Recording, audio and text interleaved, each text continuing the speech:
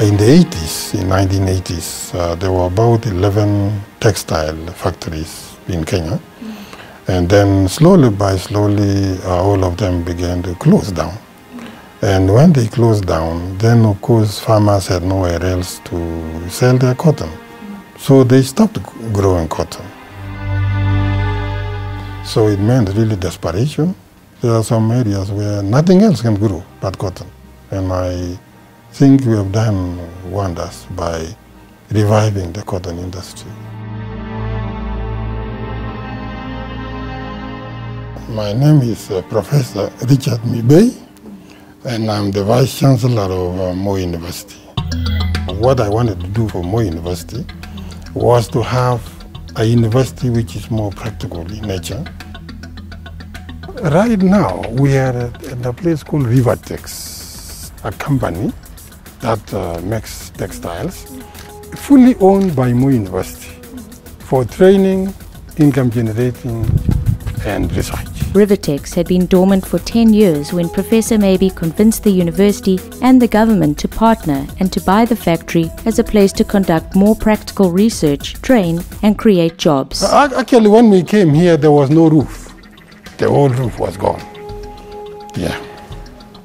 We bought the factory using money that we had saved from the university. Modernization, we got assistance from the government.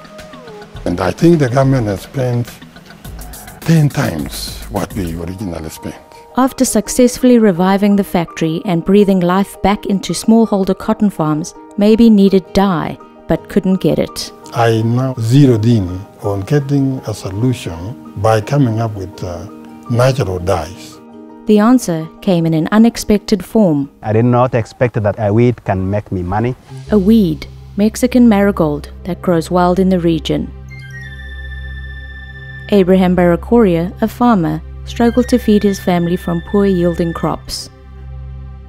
I became demoralized to maize farming, and I left the farm without plowing. With no input, the Mexican marigold grew, a new crop in demand at Moi University. The extra money, I use it to educate my children. I take care of my family, buying foodstuffs like maize now. From Abraham's farm, the now available weed is taken to the university. I would like to welcome you to our Tambi dye processing plant here at Moi University. These are the inflorescences, the flowery part of Tambi dye. We take this one, we dry them, we crush them. The border here now, we shall extract the dye from the border.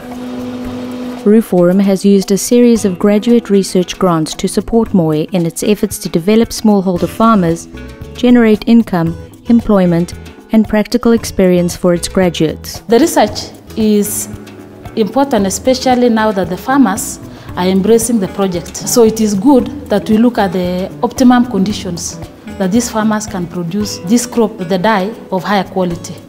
I'm passionate at the moment because of the environmental effect caused by synthetic dyes. A lot of people are moving from synthetic dyes to natural dyes. With the dye problem solved, the factory was ready for business. We decided now to do value addition to the material that we are making. So now we are able to sell finished products because of this room.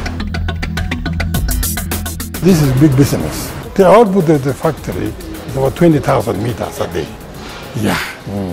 Textile research innovations have multiplied with RUForum grantees like Charles Wutaka, a Ugandan who is developing solutions for global problems. In East Africa, we've had a very big challenge with polythene bags, especially when it comes to the environment. The major reason has always been that there is not enough research. My dream is to be a specialist in environmental textiles. We are looked at globally now as a university that is good in innovations. It's kind of like a center for excellence in innovation. I would say that RUForum actually helped me to start, and they have been supporting me all along.